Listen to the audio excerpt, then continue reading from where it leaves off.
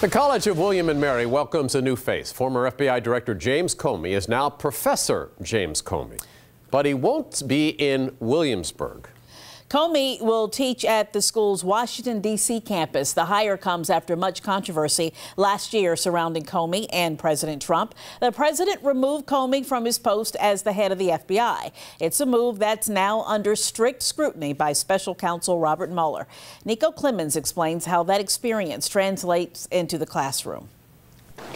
Former FBI Director James Comey back in the headlines. And this feels like a very successful moment for us. Comey joining the College of William and Mary to teach a course on ethical leadership. He's co-teaching with another William and Mary professor, Drew Stelges. Executive Director of the William and Mary Washington Center, Adam Anthony, credits Comey's leadership experience. Our students are just going to be able to sit and listen to him and engage with him on the topics.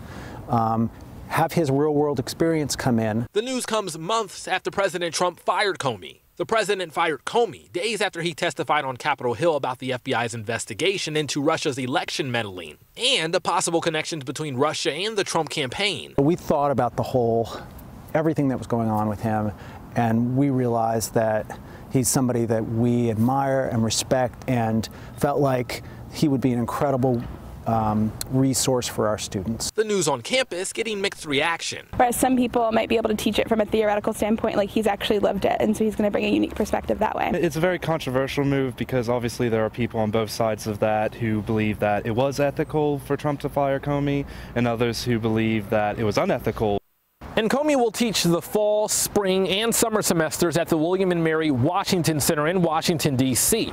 Now, the class, they plan to meet at the William and Mary School of Education at least once, where they'll live stream that class to the students back in D.C. At William and Mary, I'm Nico Clemens, 13 News Now.